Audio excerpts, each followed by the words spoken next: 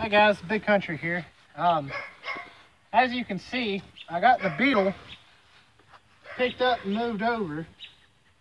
Good story about that is me and my buddy, we were out here working around. I told him, I said, hey, just pick it up and move it over. Well, he didn't think we could, pick up a car. I explained to him that these cars don't weigh shit. So we picked it up, moved it over. Anyway, I've kind of been up under it for, well, I'm gonna say about an hour now. For about an hour now, and just been trying to get the floor pans off, or at least most of the bolts. On the inside, I got a bolt that is the head of it's completely shattered. So, gotta get that done. Really gotta get this to a body shop to patch my hole, because that hole's gotten bigger. From the time I bought it to the time it's set here, the hole keeps getting bigger, and it ain't gonna do nothing but get worse.